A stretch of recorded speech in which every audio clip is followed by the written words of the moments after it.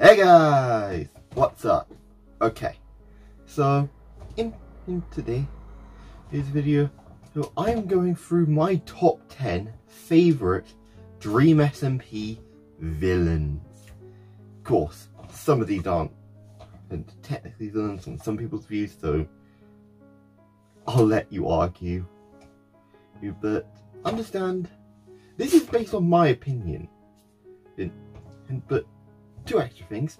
One, and I have put on logic, it has to be that they have streamed at least once, so actual people, not objects of game characterization like the discs or the egg.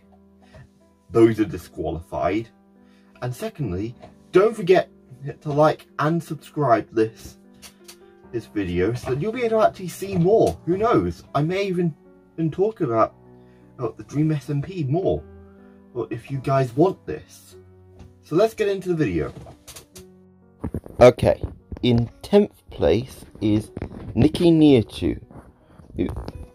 Nikki is really interesting as a character and falls down a villain arc really well, but her villainy was not as impressive as others.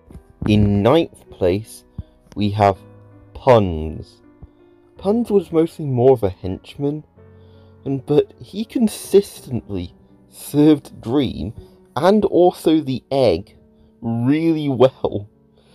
He was practically a very villainous character.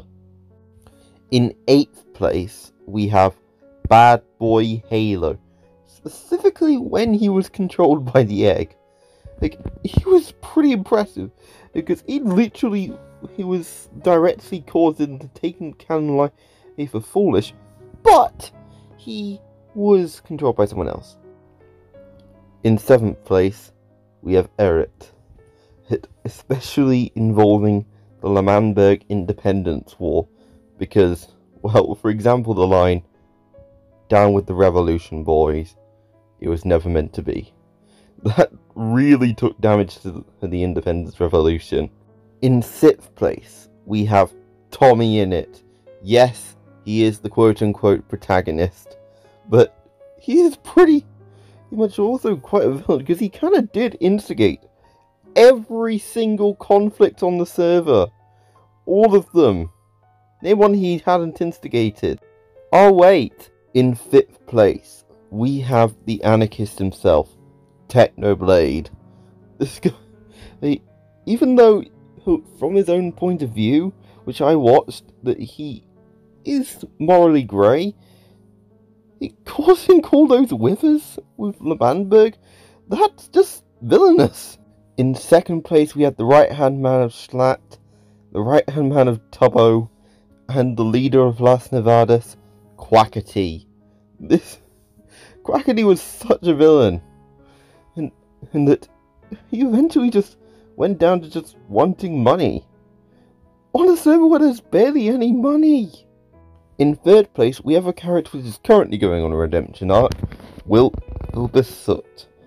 Wilbur, well, he also instigated almost every conflict when he created L'Manberg, and causing it to get its independence. And also the My L'Manberg Phil, my unfinished symphony, forever In 2nd place, we have the leader of Manberg, and someone I personally really don't like, Schlatt. Yeah, do I have to say anything about this guy? He literally ran it with an iron fist and ran that iron fist down to the ground. He destroyed L'Manberg, and Tubbo couldn't even bring it back after the war. Before 1st place ones, I'd like to give 2 honourable mentions. The first one is to Orson Dude, who's the prison guard.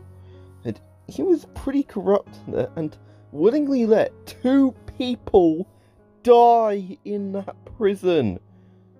And the second one is someone you'd not expect, Tubbo, because he was also a corrupt ruler, and he was willing to actually just use nukes just for protection, and which kind of does go on to the real world with weapons of mass destruction.